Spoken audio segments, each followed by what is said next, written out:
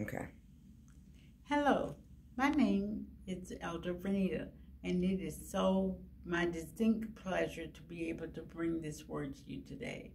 I've been tasked with the theme, Revelation for the Journey, and our scripture is Psalm 119 and 1, which reads, Blessed are the undefiled in the way, and who walk in the way of the Lord.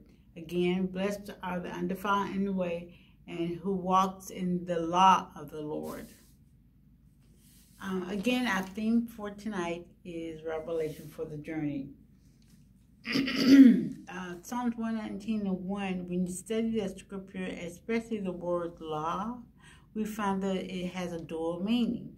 Not only does it mean the word or the Torah, the written word of God, but it also means revelation.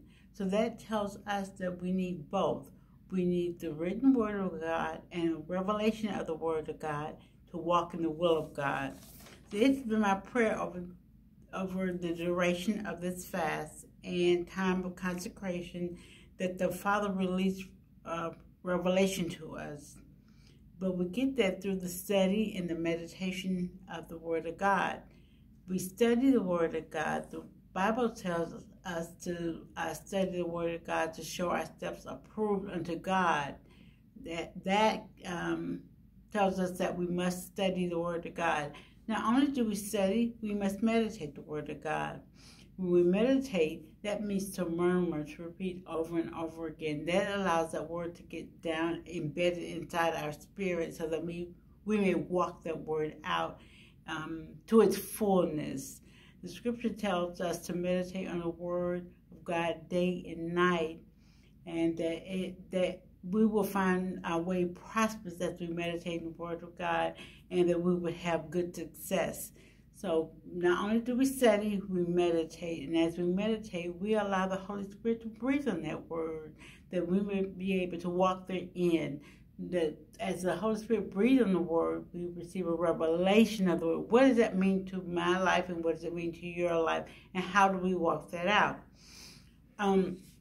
So because we are in the midst of this time of consecration, the Lord has instructed me to declare some word over you, so to encourage you and to edify you for the work ahead.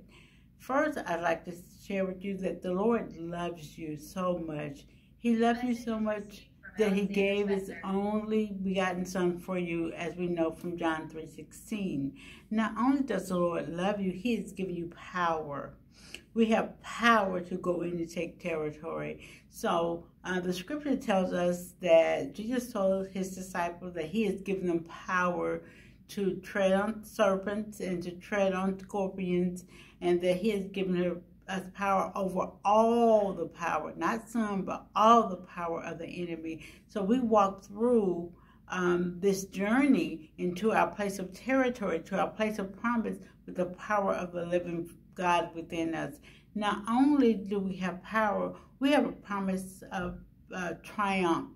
The scripture tells us in 2 Corinthians 2:14 that we can say thanks be unto God, for He always, not sometimes, He always causes us to triumph.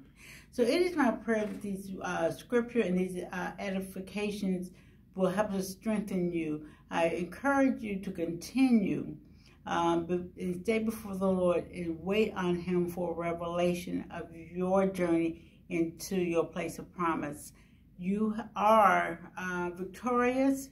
You are powerful. You are loved. So there is nothing impossible unto you. Thank you for this time. And I would just like to end with a brief word of prayer. So, Father, we thank you for your revelation. We thank you for insight. We thank you for understanding. We thank you for inspiration, Father. We thank you, God, that you go with us wherever we go, that you have never failed us and you've never left us. Father, we thank you now that as we journey into our place of promise, as we journey into territory for your kingdom, we ask, God, that you bless your people, that you be with us, and you lead and guide us in the way that we should go. Father, we thank you and we bless you. We love you so much, and we say these things in Jesus' name. Amen. Thank you. Good night.